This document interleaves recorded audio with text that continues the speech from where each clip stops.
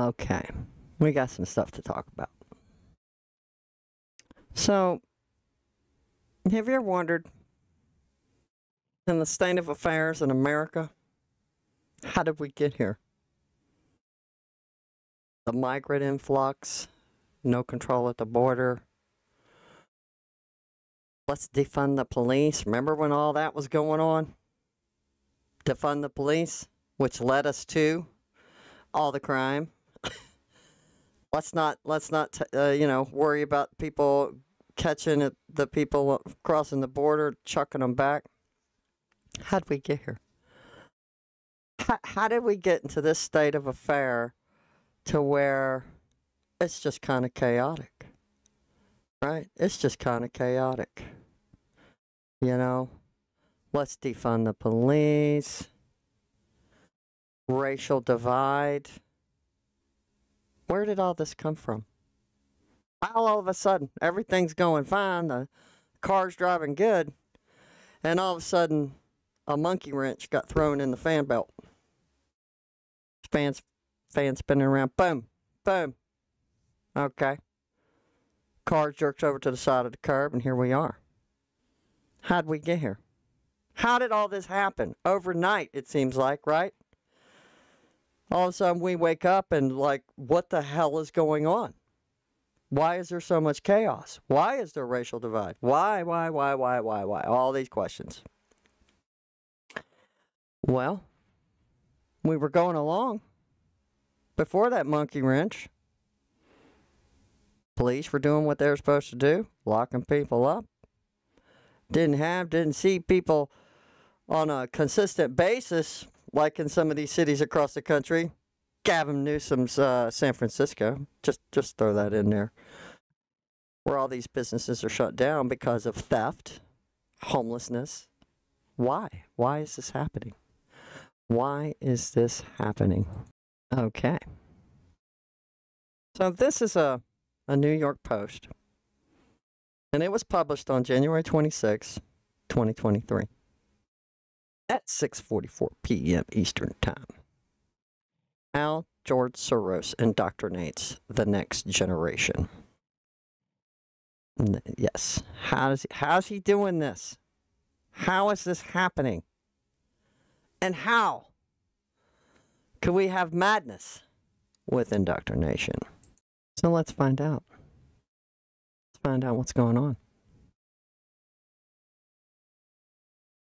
Okay. Bard College had received nearly $80 million total from George Soros when he announced in 2020 that he'd be awarding it an additional $100 million over the next decade. In 2021, Soros offered Bard another $500 million. $500 million. As soon as the college could find donors to match or exceed it, wow. That's some serious dough. This is one of the largest gifts in the history of American higher education. The school's 2020-2021 course catalog thanked Soros for his then recent efforts. Yeah, he thanked him all right. Yeah, they thanking him singing all the way to the bank. Now let's take a look. Among the initiatives at the school that Soros' money had funded, there's always a catch, included the Hate Studies Initiative, Migration Initiative, and Racial Justice Initiative. Think about that. Think about those three courses. What's happening? What's happening? Hate studies. So, man, they've been pushing it, making us come to get each other, right? Right? Migration, racial injustice. It's all starting to make sense now, isn't it? It's all starting to come together. Here we go. Now, here's a lovely picture. Isn't this lovely, Joan? This is a lovely picture of Bard College. Isn't that lovely? The money best can buy. They spared no expense. One of the courses that debuted as part of the Hate Studies Initiative, promotes the far left's defund the police hysteria. Defund the police hysteria. The course is titled Abolishing Prisons and the Police, and taught students how to sell abolition to the masses and design a multimedia ad campaign to make prisons abolition go viral.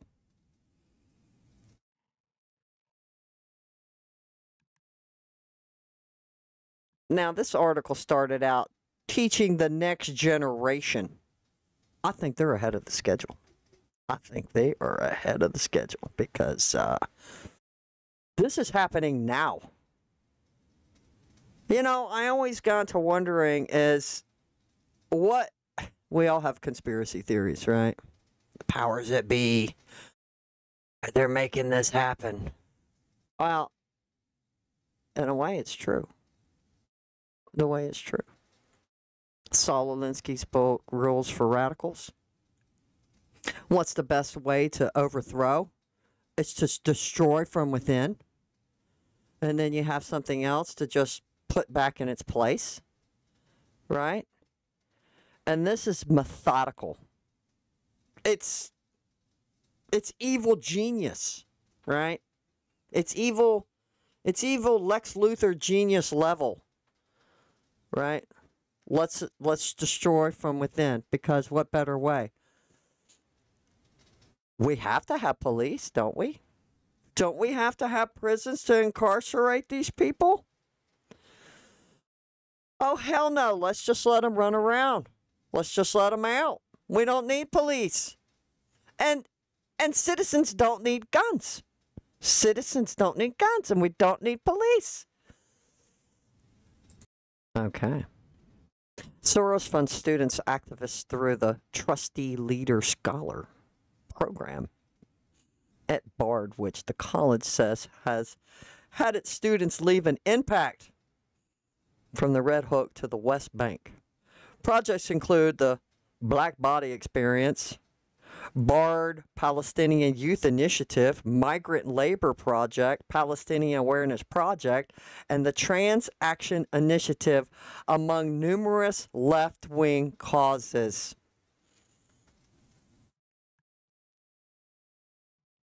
This has been an assault to perpetrate on us. They had this in the game bag plan all along. Do you ever stop to think about, nobody gave a crap about trans people, right? I've been to a drag show years ago, by the way, probably 35 years ago, a long time ago. I was working in a restaurant, and they'd all go, we're going out. It was a place called Alan Gold's.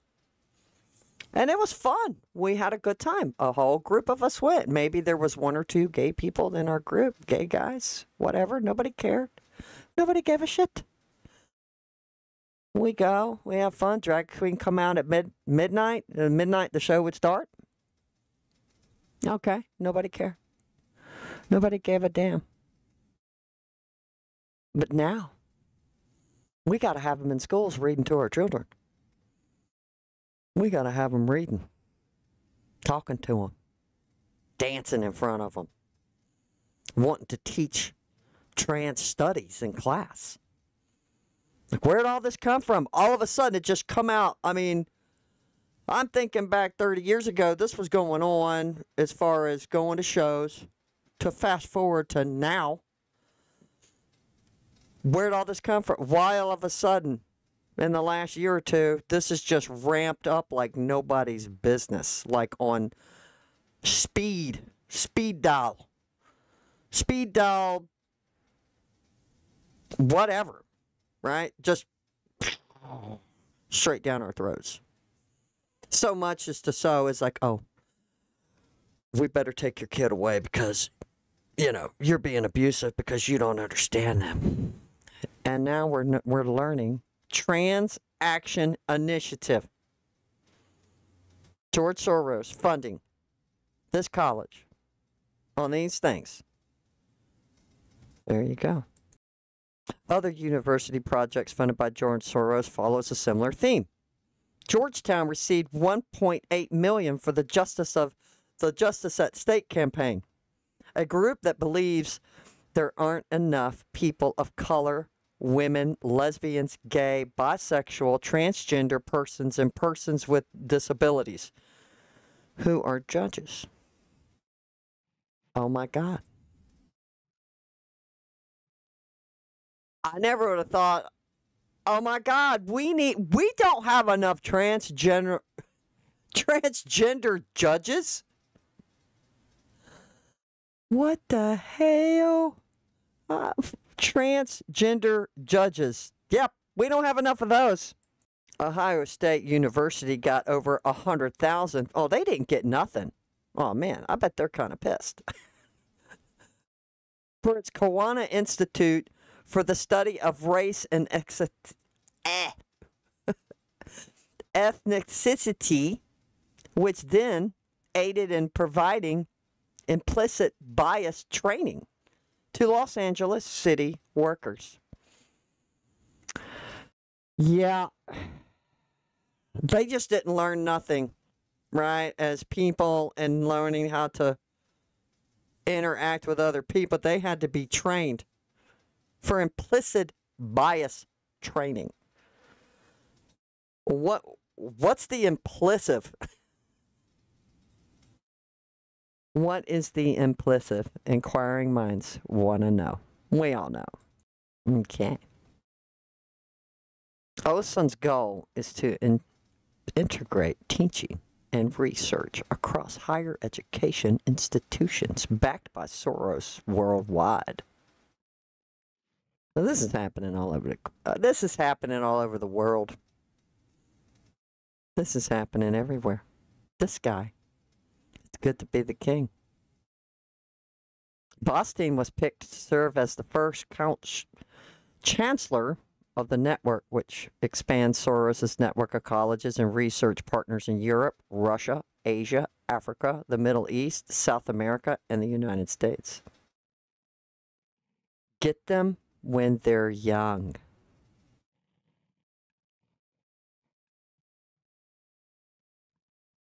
Little minds full of mush. Let's get them. Let's get in there. Teach the youth of America, Europe, and elsewhere that police and prisons are the biggest problems of society.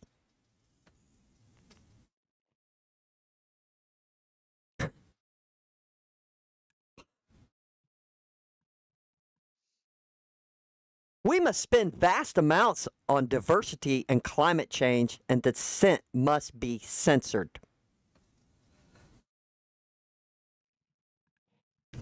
We know. The Russell brand got demonetized. A lot of other people's channels got demonetized. I'm not sure if I know he's still broadcasting on YouTube, and then he heads over to Rumble. Get them while they're young. Spend vast amount of money. The guy is worth like $25 billion. And he has investments, so that money just he can throw $100 million to somebody. He'd probably get that back in investments a month later. So he's got his tentacles on the whole world, on the planet. Because we need diversity and climate change. And dissent must be censored.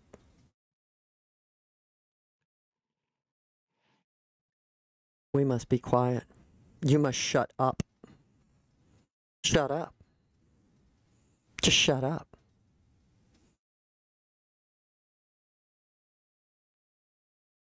And that, in short, is the Soros strategy. Though he does donate to national politicians, he's realized that he can push his liberal ideology much more effective in smaller ways. Yeah. He's helped a lot of people. He helped Biden. He helped a lot of these libtards across the country. A lot of them. I probably should just sit down and take the time and pick all the ones who he got elected. He can't seem to keep them in office, though. That's the problem. Either they quit, they get run out of town, or they get elected out. Because we really don't want these policies. Because it's hard. It's hard to get the human spirit out. That's why they got to get them while they're young. You indoctrinate them while they're young and minds full of mush. You might have a better time throwing this garbage at them. It's just possible. I don't know. I'm just an average citizen. By pushing prosecutors who won't prosecute. Yeah. You know. We all know. Fund act crackers. Checkers. I said crackers.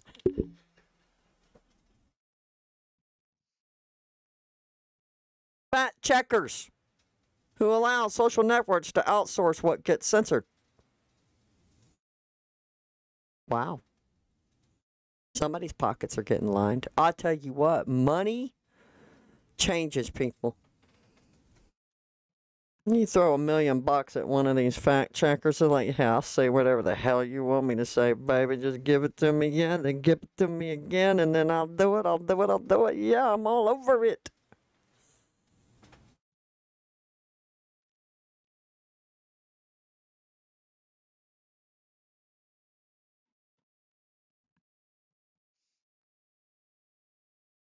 Fact checkers.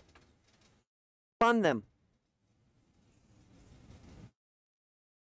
Who allow social networks to outsource what gets censored.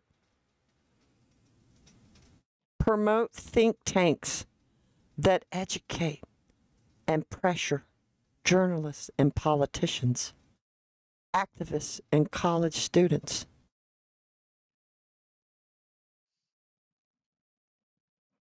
We've all known for years colleges is just a breeding ground for liberals to fester their snake-like slithering libertarian creature that they've evolved in over decades. It's just a cesspool of liberalism garbage. But they're ramping it up. I don't know. Maybe they think they're running out of time. That's a whole nother show. Maybe they're running out of time. They got to hurry this up. At 92, George Soros' influences over America is at its zenith, and it took him years and billions of dollars, but the cost to the rest of us is immeasurable. It's immeasurable.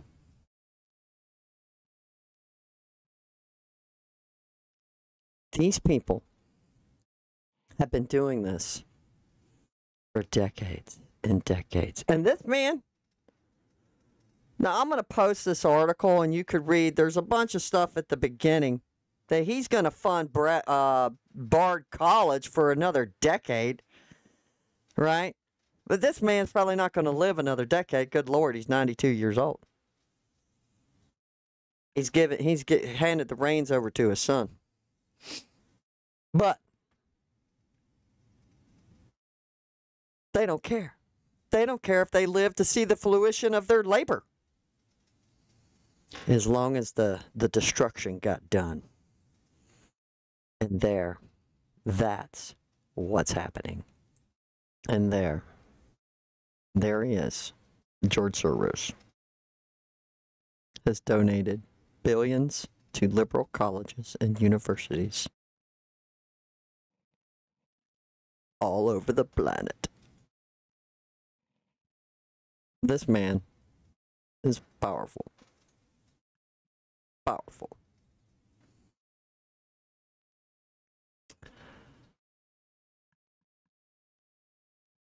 This man is powerful. George Soros indoctrinates the next generation.